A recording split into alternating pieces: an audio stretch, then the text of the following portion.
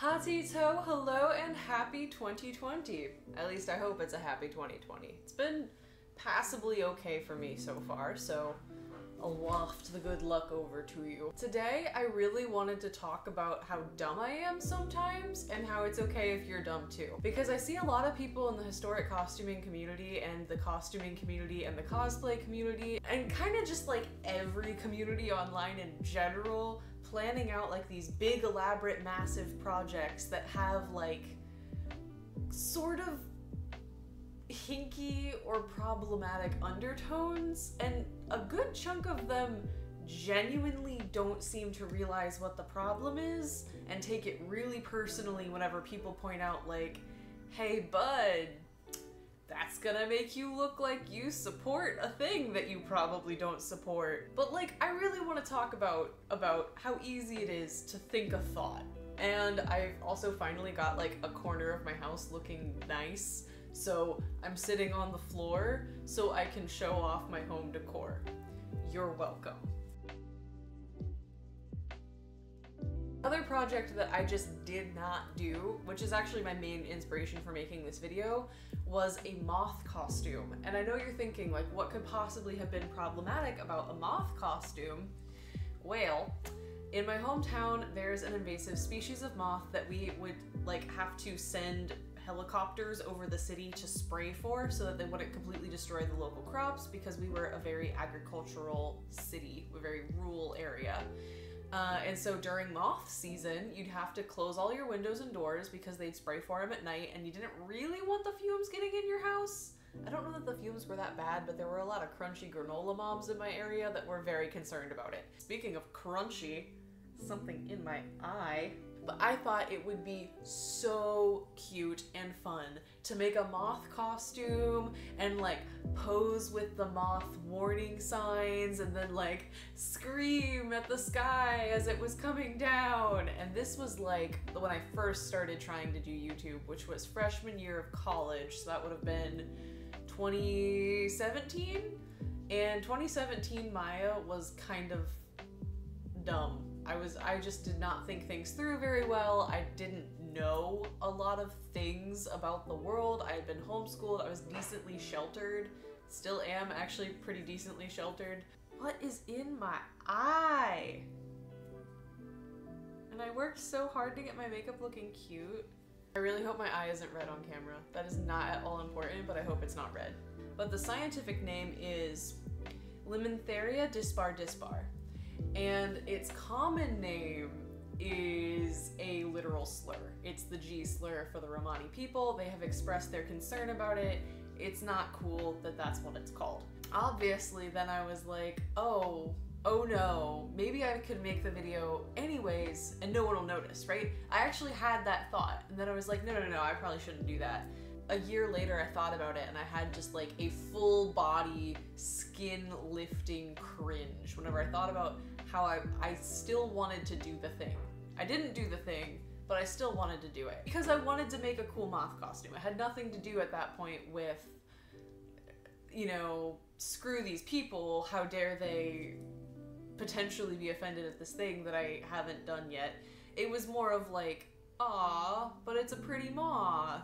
And it is a pretty moth, but it's a devastating moth. It destroys crops and plants. That's unfortunately why it had the name given to it, which is obviously a problem. It's hideous. While doing research for the video, literally just typing the name of the moth into Google so that I could get the scientific name again for this handy dandy paper script I jotted down for myself real quick, I found out that the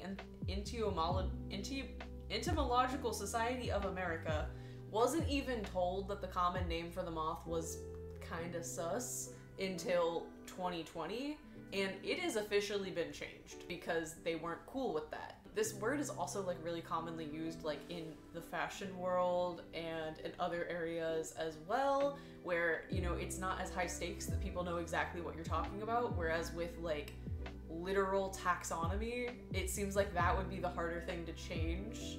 So the article that I read pointed out that like it's kind of bizarre that it happened the way that it happened, because like I still see people fighting for their right to use the word who are not of Romney descent of any kind. I'm sorry if I'm pronouncing that wrong. I have a dumb mouth. And of course, that's not the only time that I've had an idea and then had to backpedal and be like, whoa, whoa, whoa, whoa, whoa, wait, Maya, that idea is maybe not a great idea. But how was I supposed to know that this is a problem? And how am I supposed to know it's a problem going forward? Well, here's a handy dandy cheat list for you. If, like I did during the Moth costume research, you actually find something that makes your stomach turn and you go, oh no, oh dear, that's not pretty.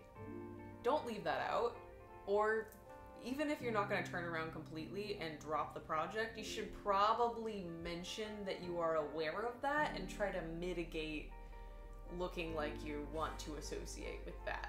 My friend Amber, who is a lovely and amazing creator, has done a couple of videos talking about Regency and all of the truly horrific practices that went on in the garment industry at the time. Well worth checking out her stuff. She's fantastic. And like the phrase no costume without context has been very prolific in the historic costuming community, and I believe that in the cosplay community people are aware of that as well, that like if you're gonna do something that's sus, you should probably acknowledge it.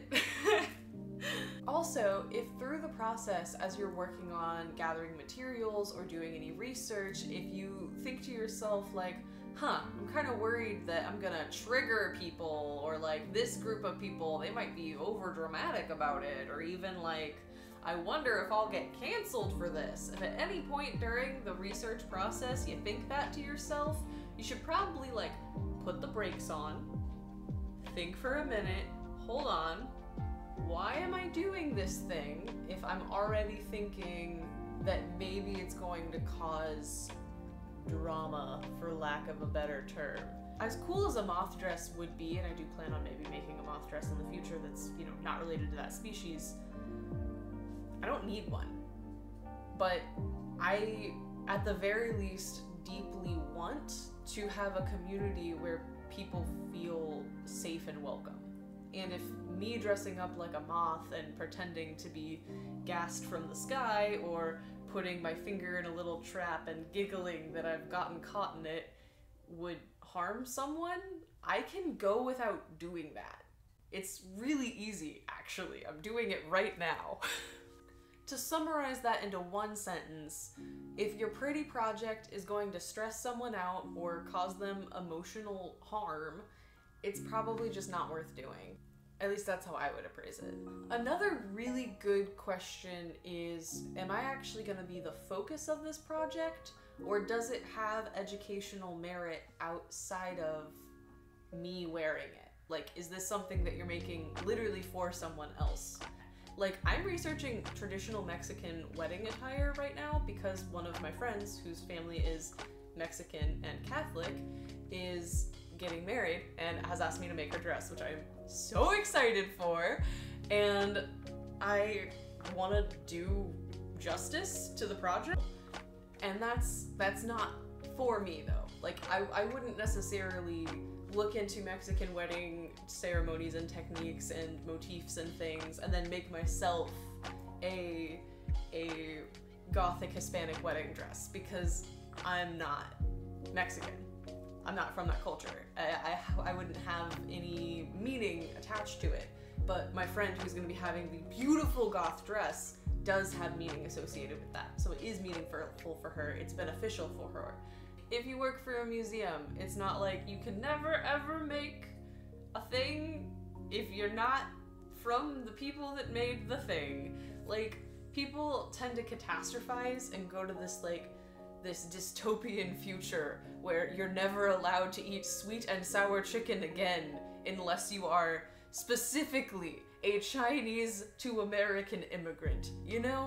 And that's not what anyone's saying. People are just saying, like, be respectful, be tactful, and for the love of God, do not make a moth costume and then pretend to be rounded up and harmed because of you being a moth. Ah! It was such a bad idea from every possible angle, and the more that you think about it, the worse it gets. but I really thought it was a good idea, guys! That's the thing! Ugh. She could tell I was distressed.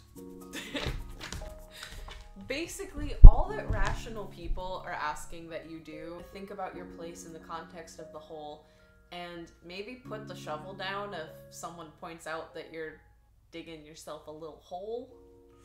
And like, I really want people to understand that like, no one is saying that you making a mistake makes you a bad person. Unless you're making like the same type of mistake over and over for like an extended period of time. Then, you know, maybe it's time to just throw the baby out with the bathwater at that point, because it's a bad baby. That wasn't a good joke, I'm sorry. No one's upset about like thought crimes or like having an idea that turns out to be a bad idea. That's fine, that's allowed. And it doesn't make you a bad person. And feeling the need to mourn a project that you were going to do or something that you're gonna have to go and redact also doesn't make you a bad person. It's okay to feel a little bit inconvenienced and it's okay to be sad about it. Just don't make it someone else's problem. Basically, just try to be teachable and empathetic, and you will never be canceled. Or just be James Charles. That man is made of like plutonium and Teflon. But thank you for sticking around and watching the video. If you're watching to this point, I assume that you're, you know, one of the people that's usually here for these, a subscriber or an admirer who has not yet hit the subscribe button. Please do. Going forward for this channel, I'm going to be doing more commentary and pop culture stuff. This is more on the side of sewing commentary, which is going to be sticking over on the Maya Grace channel from now on. And over here, I'm going to be talking about things like the costumes in Winx Club and how Senator style is interwoven with that and things of that nature. Because that sort of content tends to do really well, actually, and wild enough there is an audience for it, which I was genuinely not expecting, but thank you, audience, for that. But all of my free sewing content is always going to be available on the Maya Grace Sews channel. I'm still going to be making free sewing patterns for you guys. I just have 2 things happening now instead of 1 thing. I also have just accepted a part-time job. I can't really reveal any of the details yet, but there's some cool stuff that might be coming from me actually in about 2 years probably. It's gonna be fun. If you liked the video, be sure to give it a like so that more awesome people like you can see it. If you liked this video, subscribe. You'll probably like the next one. I think I know what the next one is on the schedule, but I'm not sure. I'm not sure. And if you want to super support the channel, you can buy me a coffee. Ko-fi? Coffee? I've heard it both ways. I currently have the goal to break even on all of my expenses for this channel, the other channel, and my sewing expenses for the year. And once I break even on that, I'm going to be releasing a free sewing pattern and driving to every single one of your places of business and giving you a little smooch on the forehead before disappearing, never to be seen again. Okay, bye!